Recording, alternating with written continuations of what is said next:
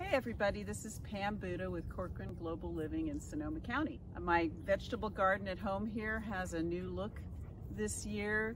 I planted lots of stuff last year, and the gophers, who I normally am willing to sacrifice a little bit of produce to, got everything that wasn't in a raised bed or a barrel. So one of my friends had a dozen or so barrels that she needed to find a home for. These are wine barrel halves, and they're easy to find in Sonoma County, wine country. So I went and we got a couple of yards of organic Sonoma County compost from Grab and Grow in Santa Rosa, filled them up, and everything is going wild. It's just been so much fun. I got my plants at Mix in Healdsburg, which is a great garden center. If you haven't been there, I totally recommend it. And I also got a number of things at Harmony Farm Supply in Grayton.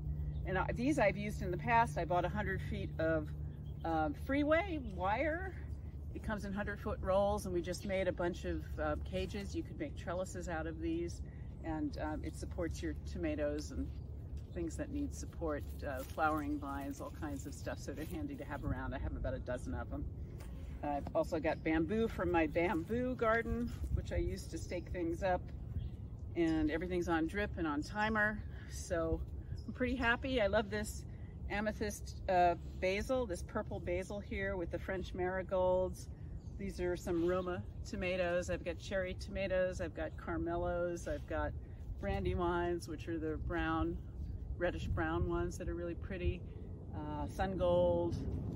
I've got some French bush beans, filet beans, and just all kinds of good stuff. Sonoma County is a horticultural paradise, and if you have any questions about good nurseries or where to get good supplies or need garden help, let me know, and I'm happy to help out. Thanks.